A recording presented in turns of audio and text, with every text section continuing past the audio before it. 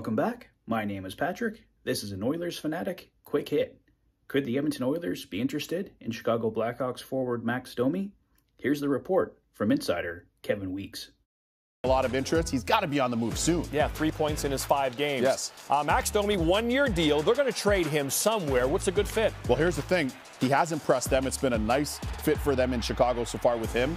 There's some thought that either he's going to do an extension or, to your point, a contending team, a buyer, may want his services, perhaps Edmonton.